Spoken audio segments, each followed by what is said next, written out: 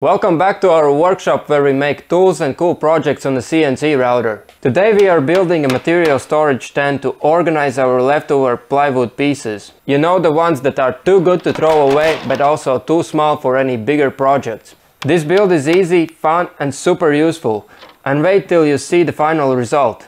It's going to make you want to build one for yourself. So let's get started. To design the material storage stand, I had to consider the sizes and shapes of the material. I wanted to have a place for everything, from small scraps to larger sheets. I also wanted to be able to move the material stand around the workshop easily. I used Fusion 360 to create 3 different models of the stand based on the dimensions of my workshop and the materials I had available.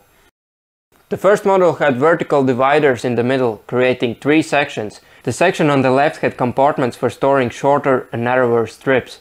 The middle section had shelves for longer and wider wood pieces, and the section on the right had a rack for storing small sheets. The second model had 2 racks on both sides of the stand for storing large sheets of plywood. In between the racks there were shelves for smaller pieces. The third model had a rack on one side of the stand for storing lumber. On the other side there were a rack for smaller sheet materials. In the middle there were shelves for miscellaneous pieces.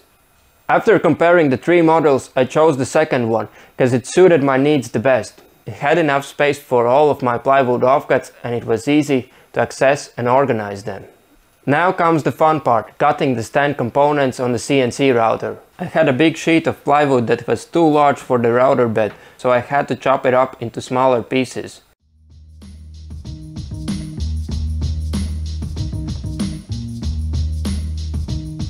I used a 3mm straight flute bit to cut the parts. This bit is awesome because it leaves enough wood chips in the curve to keep the parts from moving around, so I don't have to bother with the tabs. The tabs are annoying because they make it harder to remove the parts from the router and you have to cut them off later.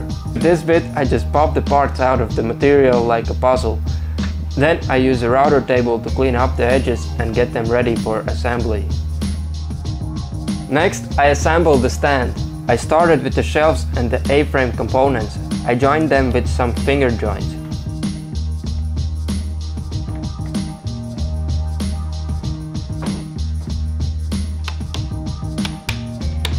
Then I added some small panels to the sides of the shelves.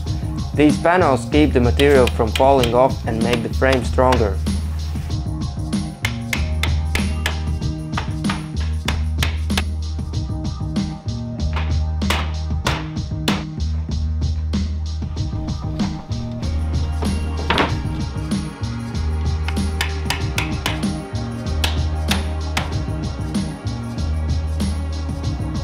Then I worked on the base. I added a frame to the bottom of it to make it more rigid and durable.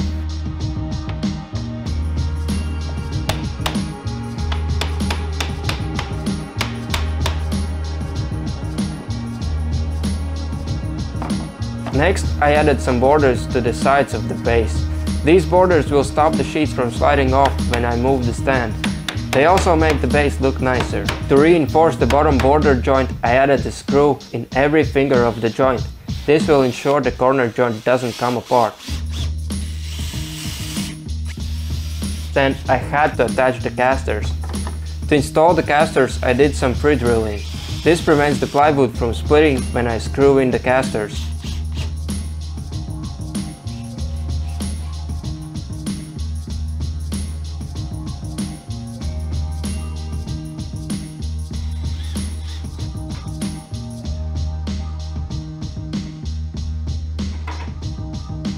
Finally, I attached the shelving element to the base with 4 wedges. And that's it, the material storage stand was done. I gave it a couple of spins and rolled it around the workshop. Then I used it to clean up the pile of plywood offcuts that were taking up space in the side of the workshop. I sorted them by size and shape, put them on the shelves and racks. The stand had enough room for all of them.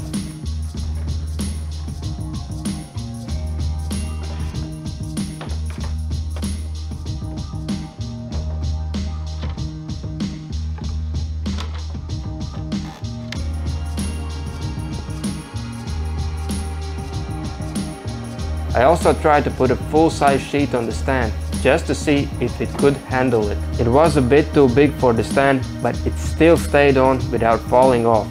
The stand was strong and sturdy.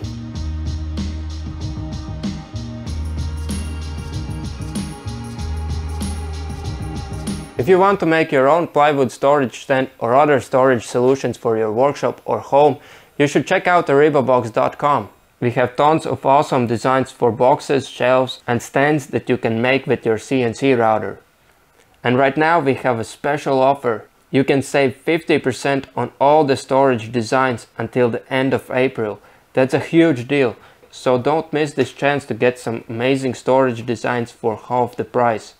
Anyway, I hope you liked this video and learned something new, and if you did, please give it a thumbs up and also subscribe for more CNC projects. And I'll see you next time.